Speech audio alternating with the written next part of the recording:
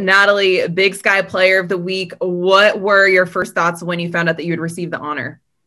Oh, I don't know. I was really excited. I feel like it was just such a crazy week. Honestly, like we went from quarantine just like being lucky enough to like playing games, and everybody was just so excited for that to happen.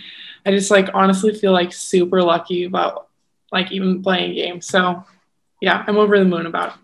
I mean, what a great way to start off the season. You had, opening weekend sweep of Sacramento State. You talk about being so happy to play. What kind of momentum does this give you heading into the rest of the season?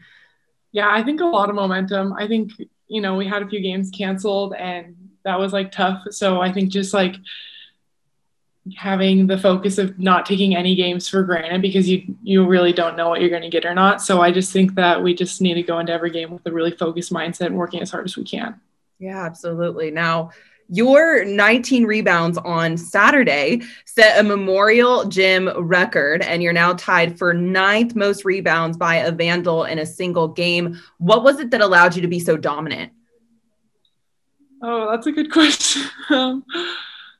I don't know. I'm not gonna lie. I didn't even like know that I was up there until like the end of the game. Like I didn't even like until I saw it after. I just felt like it was like any other game. But I just feel like rebounding's always been like my focus. It's always been like my role, honestly. So like if I'm not rebounding, I'm not getting my job done. So. Now, you talk about your role. You're a senior now. In terms of a leadership perspective, how have you seen your role evolve on this team leading up till now?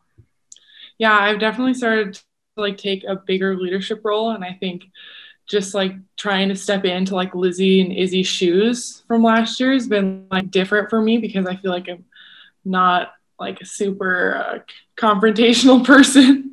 So it's definitely been different for me. But yeah, I've been taking more of a leadership role this year.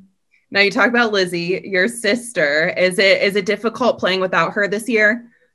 Yeah, it was tough coming back without her. Like, I don't know. She was my best friend. She still is, but it's also like nice because I'm like so close with all of my teammates. So like ultimately they're all like my sisters. So that makes it a lot better to like make that transition, not playing with her again. What is it about your team that makes it such a sisterhood? Oh, that's a good question. I don't know. We cannot stay away from each other, I swear.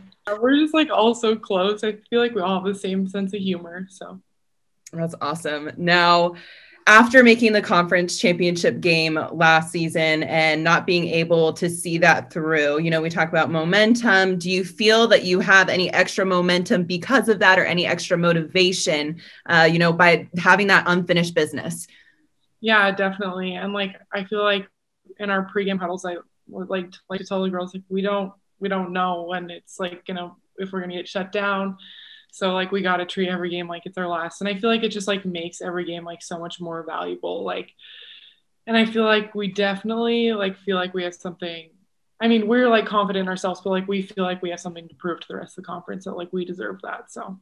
Well, you all are off to a great start. So that is wonderful. Natalie, it's wonderful to speak with you, and your humility is so amazing in the midst of this awesome achievement. So congratulations again, and thanks for your time today. Thank you so much.